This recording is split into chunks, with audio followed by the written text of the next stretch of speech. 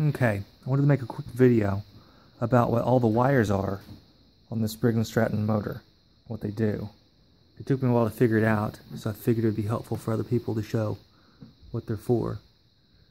These two here come from the alternator, the red one and the black one. So the black one is supposed to go to the lights, and the red one's supposed to go to the battery to charge the battery. So they're not very important for the actual running of the motor. This gray one goes to the carburetor. The carburetor has a solenoid, see the solenoid?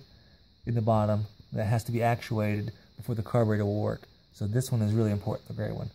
This black one here is just the ground. So make sure that you have your gray one hooked to power. So the way I got it to run, since this is not going on a riding lawnmower anymore, I got it to run by hooking my gray one straight to this black one right there. And that, once it's powered, once it's turning, the black one sends power to the gray one.